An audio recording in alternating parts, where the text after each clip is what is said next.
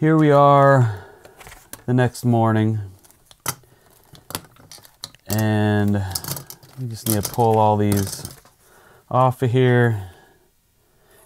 What you'll want to do is cut off this excess. Try not to cut yourself in the process.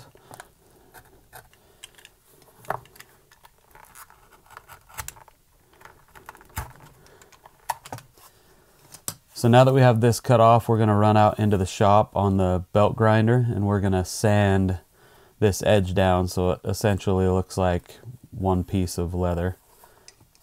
So out we go.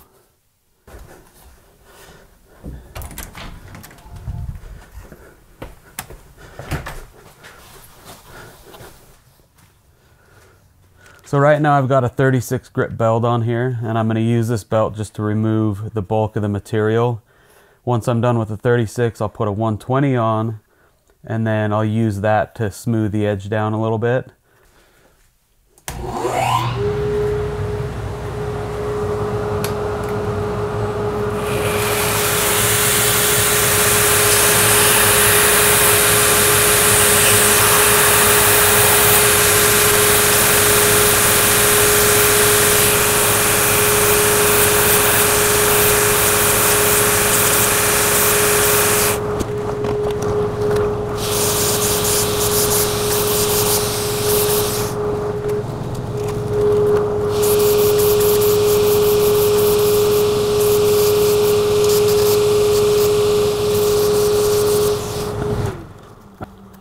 Alright, so I put a little recurve here in the sheath to kind of mimic the shape of the knife, and because I have a thick welt, I was able to do that, and I'll still have enough room to come in for the stitching. Alright, here we are back down on the workbench, and what we need to do is draw a line for our stitching. So normally from the edge you'll want to come over, 1/8 of an inch, 3/16 of an inch or so, and then just scribe a line in here so that way you can see where your stitching is going to be.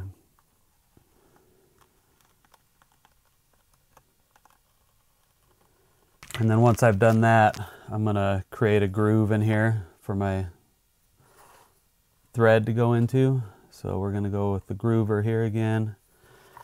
And then we just want to match up our line with where the groove is going to cut.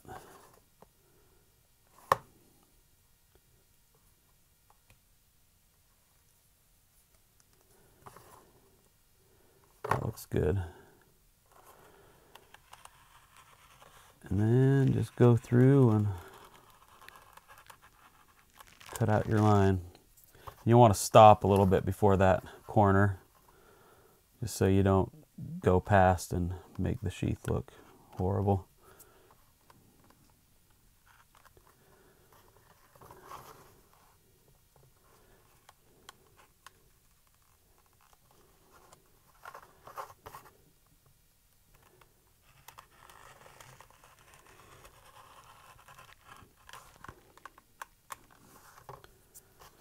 And you're also going to want to do this on the other side. Except when I do that, I usually wait until after I've punched my holes, just in case for some reason your holes might come off at a little bit of an angle. And then while we're here, I'm going to cut all this little excess leather off of here from the sanding. I'm going to want to run through here. Actually, got to take a piece of leather and put it behind here so this sits up straight. And start up in the corner. And I'm not going to punch all the way through. I'm just going to set all my holes so I can see where they're going to hit. And if I need to make any adjustments, then I can do it now instead of when the holes are punched all the way through. And another way you can do this is once you have your holes set, you can go out to your drill press and just drill the holes through. And this actually looks like it's gonna be perfect. Ends right at the end. So my punches aren't deep enough to go all the way through, so I'm gonna have to run outside on the drill press and finish up these holes. Not entirely sure what size this bit is, but it's small. When I do this, I have a piece of wood that I've cut out a little section for the belt strap to fall into. That way this sits perfectly straight.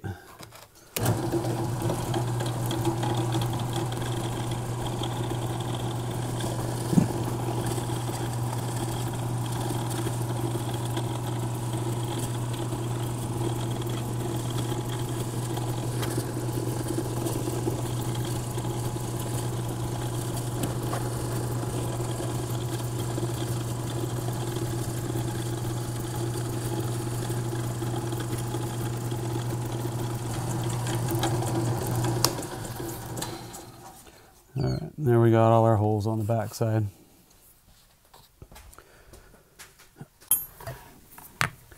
I'm going to go ahead and cut the groove in this back side. Looks like the holes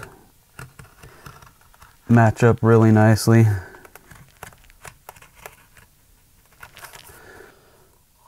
So before we stitch, what we need to do is fill in these areas that we removed the dye, and then also along the edge.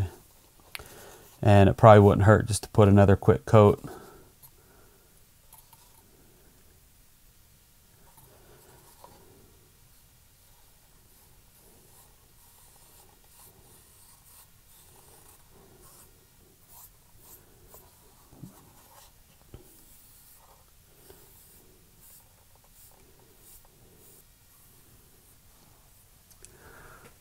And we'll just let this dry for a little bit. So let's get this thing stitched up.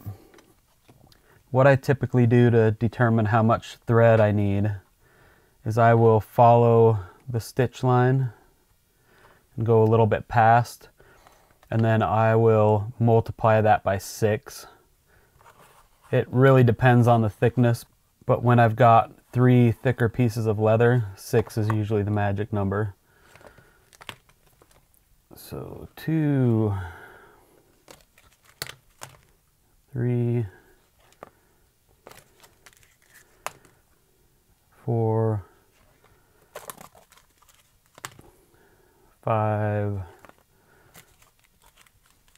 and 6. And the thing you don't want is to short yourself on the thread. It's not the end of the world, you can still make it work. You just have to add another piece to it. But I would rather waste a little bit than be short. And it doesn't really matter which side you start from. You can start at the tip and work your way up to the heel, or you can start at the heel and work your way down to the tip. So I've got this little stitching pony that I made. It works all right. I'm sure there's better out there, but this is a lot less expensive than the other ones. So what you want to do is pop this through here, put your needles together, and then pull it up until it's centered. Like that. And then you'll go up to the next hole, put your left one through, pull them up like that, because you want to get this needle underneath your thread. So you'll pop that through like that. And then what I do is once your needle pops through the other side, I'll take the thread, wrap it underneath the needle and back forward. And then I pull. These first ones are a little harder to get because the thread hasn't pushed down yet. Anyway, and then you pull, and then I will pull down on this side, up on this side to give it a nice tight cinch on there. And then essentially all you're doing is working your way all the way to the top.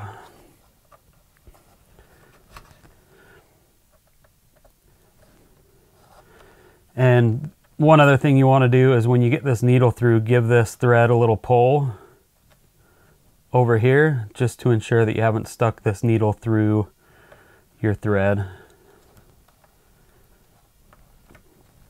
And sometimes these get a little tight, so that's when it's good to have some pliers.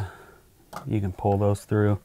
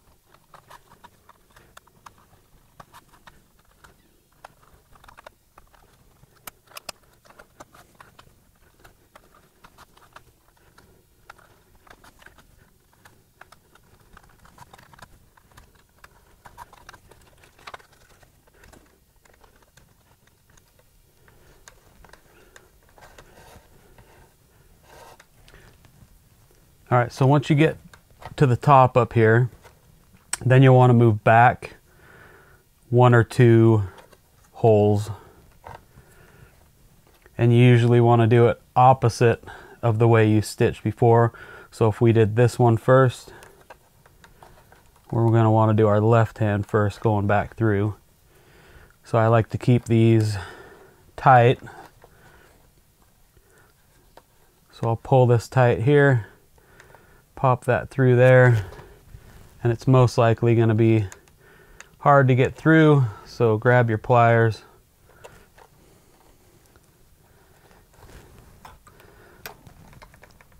And then pull it through and snug it up, and just watch your thread so it kind of matches up so it looks good. And then we pulled this side up before, so we'll pull it down this time, and then we'll push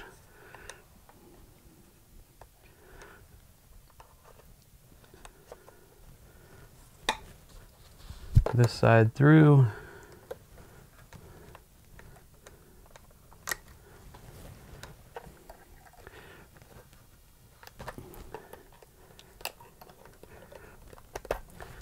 And then we want these to end on the back side, so we'll leave that one there, and then we're going to poke this one through one more time.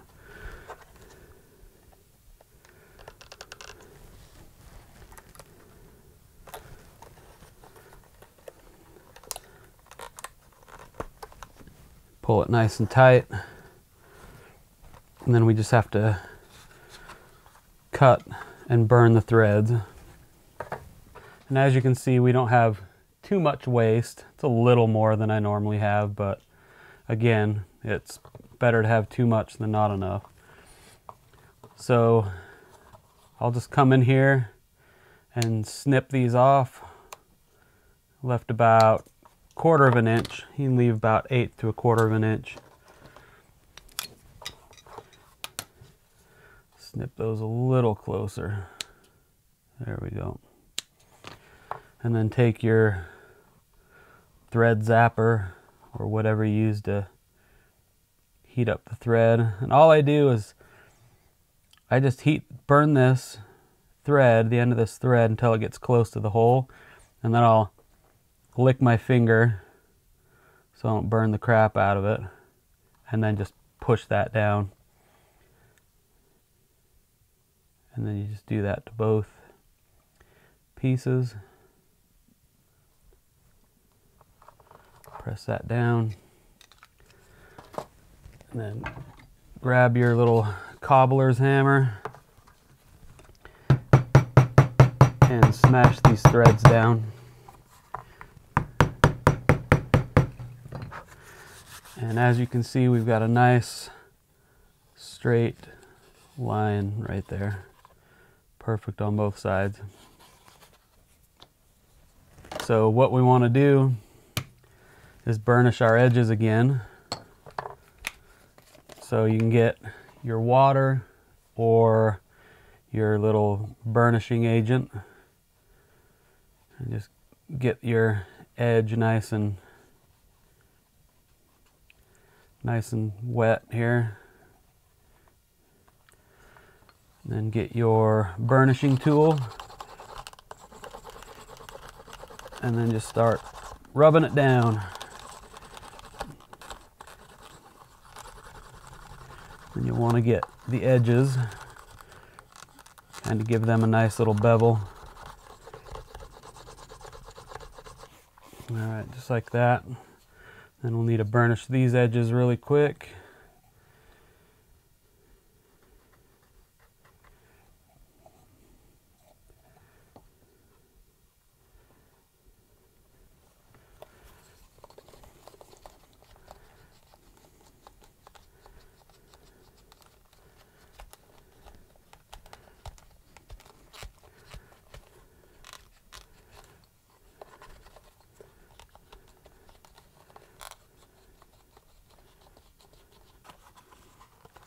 Then you can also burnish the front and the back. Kind of give it a little bit of a polish.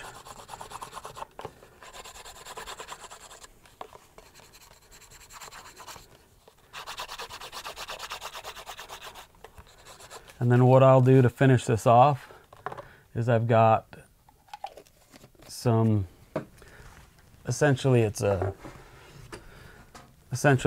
beeswax. Snow seal works really well for the leather.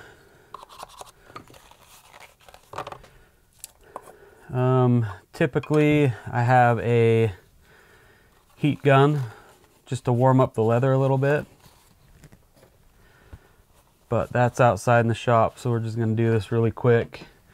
I wouldn't recommend using a torch, but if you're careful with it, you'll be just fine.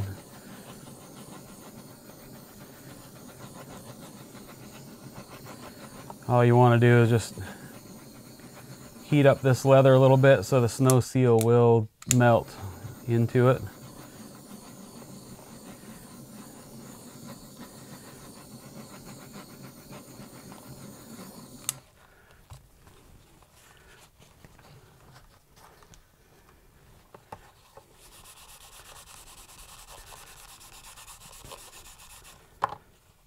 And then once you've got this coated up, just go over it with the heat again. You can also use a hair dryer, it works just fine.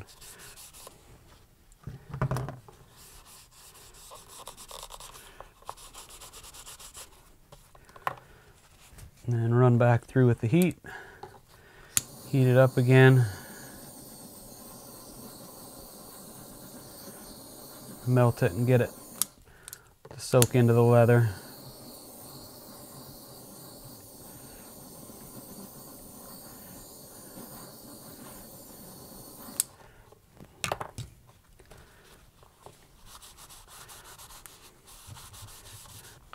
Once you've got that in there, let it dry a little bit, and you can take a cloth and polish this up again, and it'll look nice and pretty.